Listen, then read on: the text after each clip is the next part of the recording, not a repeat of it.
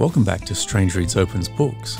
The packaging narrows the field of potential books and authors, right? Published in 1977, the author describes writing this book as a kind of introspective psychoanalysis, because in 1977, alcoholism and a fear of losing control were real fears for him.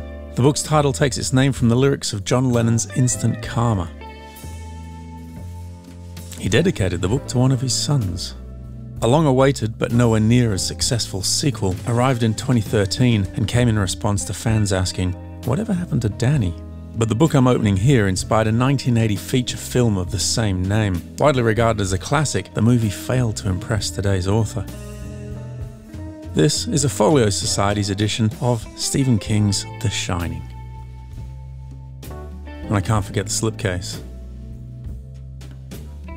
These guys get their own shelf now.